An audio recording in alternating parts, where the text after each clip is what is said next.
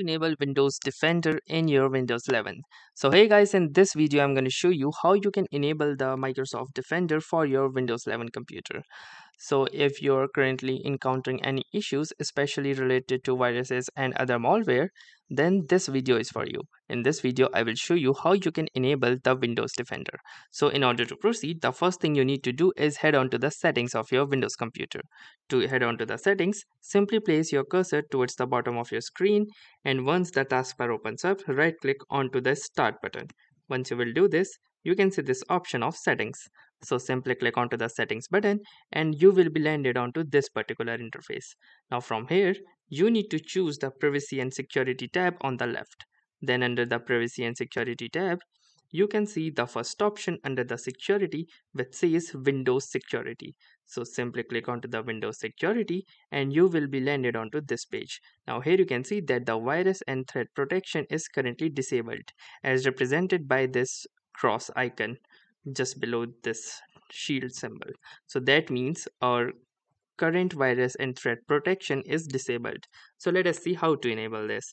To enable this, you need to click onto this Open Windows Security button at the top.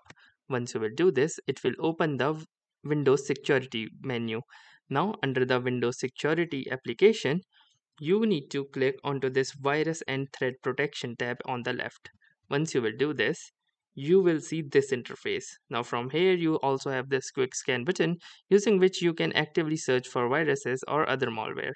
And then if you scroll down, you can see the virus and threat protection settings, under which with a blue link it says manage settings. So simply click onto the manage settings and here you can see that this is the real-time protection. If this real-time protection is off, then you can enable it by clicking onto this toggle and it will be turned on. And then your Windows security application will take in charge and will try to eliminate and prevent any viruses or malware in most of the cases.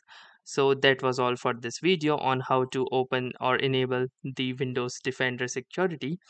And if this video was any helpful to you, do consider giving it a like. Tell us in the comment how it went for you, or if you have any suggestions or questions to ask. And also don't forget to subscribe to our YouTube channel for more such exciting and knowledgeable content. Thanks for watching and have a nice day.